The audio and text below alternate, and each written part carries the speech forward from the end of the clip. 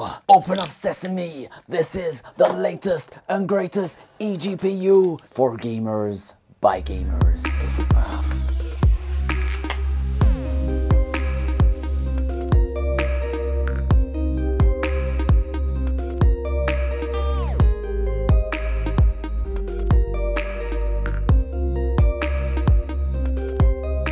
So you get a power cable and a Thunderbolt 3 cable, the mini one. There we have it, the Razer Core X Chroma. Gorgeous, gigantic eGPU. And the cool thing about this one is it has 4 USB-A ports. So it has a larger power supply to account for that. So to set this guy up, all you do, open the latch and pull it out. Let's get rid of this. This is the sizing guide for your GPU, and this is the main crutch of it. So we have a new mini PCIe controller over here.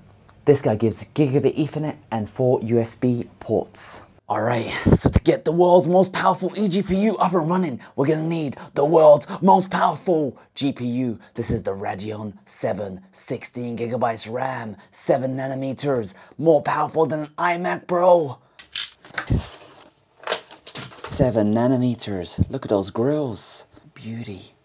Radeon. Radeon. You get it? Radeon.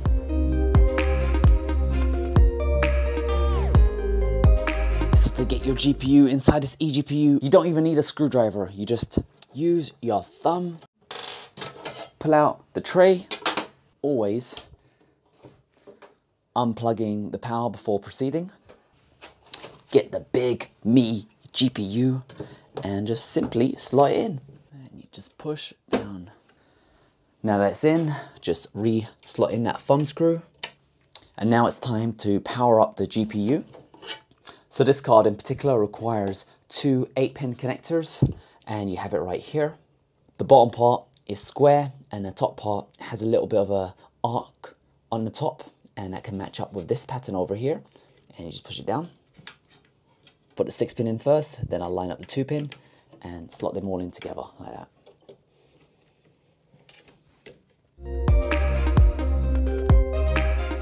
So if you're manic like me and you don't like fan noise, you can just unplug the fan. That's the connector pin right there, and just pull out the fan. And this one's for the lights, and it plugs in just underneath inside this port over there.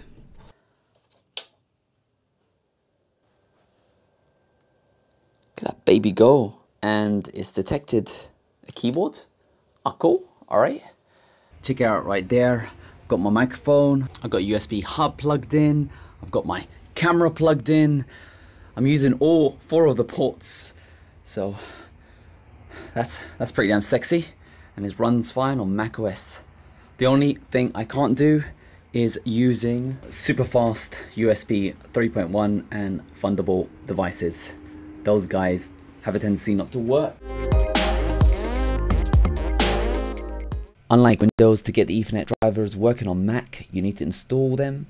So if we look into the USB bus, the Razer Core X Chroma, you can see on AX88179. And if you search that on Google, you come to this lovely page. And regarding Ethernet, I did find that even when you install the macOS drivers, they did suffer from connection dropouts every 30 seconds. However, on Windows, it did work fine. macOS drivers, why are you so crap?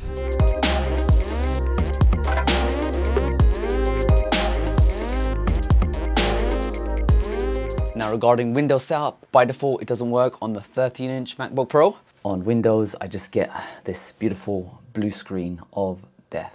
However, there are guides, check the description below, where you can get it to work, and what it requires to do is install a custom EFI, which disables the integrated graphics of your Intel CPUs.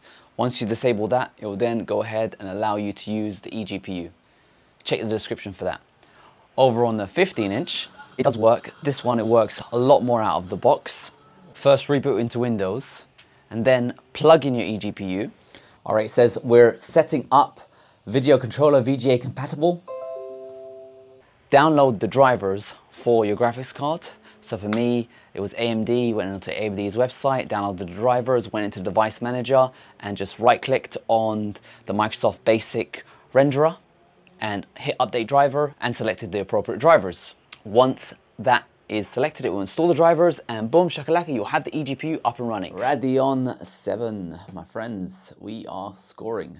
One caveat, one note is that the discrete graphics won't work on 15-inch. You can still get the display of the screen running, however it will use the CPU to render out that part. Me personally, I've run into some situations where sometimes I get a black screen over in my 15-inch MacBook Pro. Sometimes I had old drivers from previous graphics cards and all that stuff up and running. So what I needed to do in my case, maybe you might need it too, so it's a useful trick for you, is download AMD's cleanup utility. Go on Google and type in AMD DDU, and that will allow you to get the AMD cleanup utility. Reboot into safe mode Windows.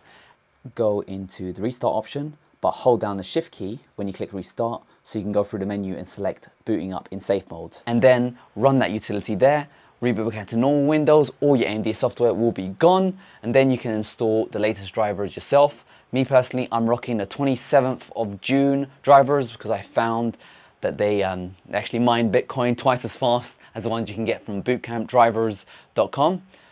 The good thing about getting them from Bootcamp Drivers instead of AMD's official drivers is that the ones on Bootcamp Drivers can actually install out of the box with the setup utility. So what you can also do is install the bootcampdrivers.com version of the drivers and then update to the latest version of the drivers by downloading it from AMD's website, extracting it over to your desktop, and then going into Device Manager, right-clicking, Update Driver, and selecting the drivers there. That way you get to keep the AMD settings application as well as the latest drivers and all that kind of good stuff. All right. That is it. Mac and Windows. Mac just works out of the box, be it with some driver issues with USB and Ethernet. And Windows has a bit of issues, but overall, once you get it up and running and you go through all the battles, it is a very sexy setup. And just one more tip on the battles. On Windows, on my 15-inch MacBook Pro, I always use the right side for the eGPU, and I boot into Windows with no USB devices attached other than the eGPU on my right side, and I use the two left side USBs for additional accessories. I've tried using the eGPU on the left side, however when I do that I can only use one of the USB ports on the right side. Of course it depends on what kind of accessories you're using, but for me I found that using the right side just works better than the left side, and always boot without any USB drives plugged in, and that's it. Windows, Mac, all these little issues, however, it's hella fun, hella sexy, and the performance is incredible. Hope you enjoyed it. If you have any questions, leave a comment below.